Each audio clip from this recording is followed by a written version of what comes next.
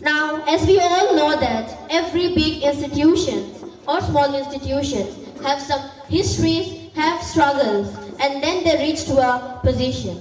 So, to share the history of our school, I'm going to call on the stage Jasmina Parvin, a student of class 10.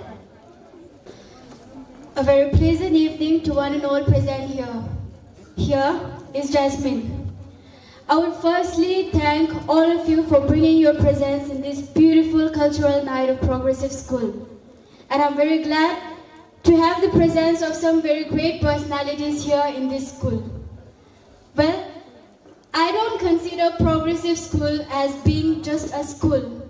Rather, I would call it a result of dedication, obsession, and hard work. I remember just 3 years back, this ground was an empty land.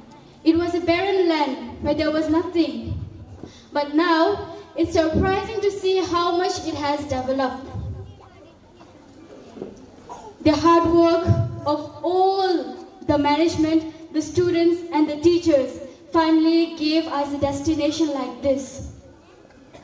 Being a student of Progressive School since its inception, I have personally witnessed all the struggles and sacrifices put in by all the management and the director of our school in establishing the school. We all know that initially Shah Jahan sir was a part of another school, but due to some internal problems between the management, he had to leave and come here. All the students were completely broken. They cried, they clamored, they protested, and committed so many ferocious activities. Many of the teachers also left the school, just in the obsession of Shah Jahan sir. All this was intolerable for Shah Jahan sir. When he was sleeping in the middle of the night, he suddenly got the idea of establishing a new school. He immediately got up and wandered around the entire Badapur just in search of a suitable place for the establishment of a new school. Having no money in his hand and having very minimal support, he decided to construct a school and construct hostels for both boys and girls. And finally, the construction was completed within 2 months. But since the academic year had already begun, the students of class 10 were told to come and recite. It was very pitiful seeing those students of class 10 sleeping at the same room where they used to study the whole day. Sleeping and studying without any fans, without lights, without any electrical connection in such a hot climate.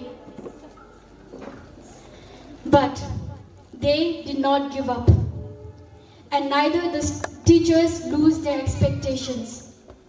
And finally, all of the 20 students passed the HSLC examination with colorful scores and marks, where we have 2 state toppers in maths and advanced maths. Now this was the history of our past. Moving on to the present, I don't think that the students of Progressive School are deprived of any of the facilities. They are literally getting whatever they want.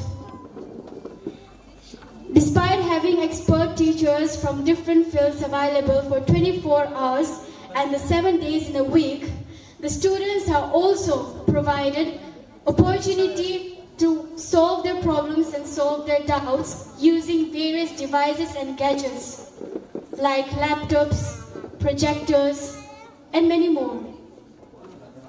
The students are also watching the animation of each and every science concept using projectors. And this is a great achievement for a newly formed school. Progressive School not only focuses on the bookish knowledge of the students, but also looks into various co-curricular activities. Progressive School had organized various events like the night sky gazing, blood donation camp, moral transition program, de-addiction program, and so many others. So many other events just to boost the knowledge of the students. Moreover, the students also participated in many events organized by other organizations like the National Children's Science Congress, Aryabhatta Science Center, the Bharat Scouts and Guides, many inter-school drama competitions and art competitions organized at several places. In each of these events, the students of our school learned a lot of things and got a better platform for expressing themselves and for creating, for taking out all the talents that they have in themselves. Moreover, the students of Progressive School were inspired and motivated by the visit of various great personalities, various intellectuals like Sir Sandeepan Dhar, Advocate Dayan Ahmed. We have Professor K.M. Baharul Islam, a profound professor of America. We have Sir Abdul Munim Chaudhry. We have scientists Hifzur Rahman Siddiqui, who have all visited our school and greatly inspired and motivated our students. And recently, just few days ago, we witnessed two more great personalities. The international motivational speaker, Sir Munawar Zama, along with the founder of political party AIUDF, we have Sir Badruddin Ajmal, who visited here and motivated all the students, inspired them. I do believe that one day the students of Progressive School will also prosper like them in their life. I would like to conclude here by saying that the progress of Progressive School is not yet over, and it will be progressing till the end. Thank you.